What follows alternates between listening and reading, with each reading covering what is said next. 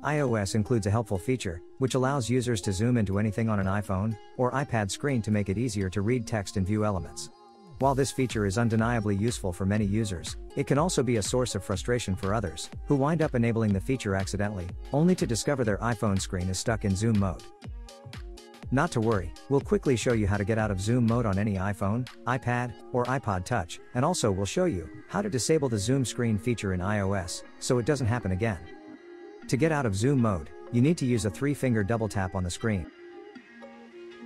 Just like this. Which is the same way to enter zoom mode.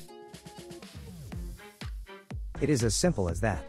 So you do not want to happen it ever again, right? The easiest way to prevent accidentally getting stuck into zoom mode is to disable the feature. To do so, go to Settings. Then Accessibility. Tap on Zoom.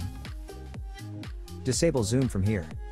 So we've disabled the zoom feature, and you no longer will be having chances to accidentally get into zoom mode. If a 3-finger double tap on the screen is still stuck in zoom mode, and the screen is stuck zoomed in, then your next best bet to resolve the problem is a restart of iPhone. Because a restart will screen zoom out automatically. So to do so, press volume up button, the volume down, then press and hold power button, until Apple logo appears.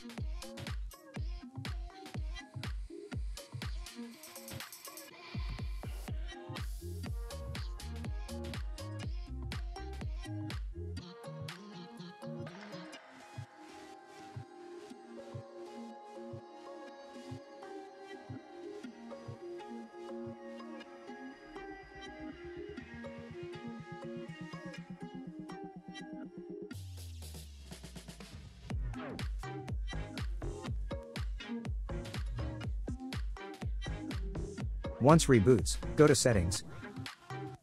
Then Accessibility. Tap on Zoom. Disable zoom from here.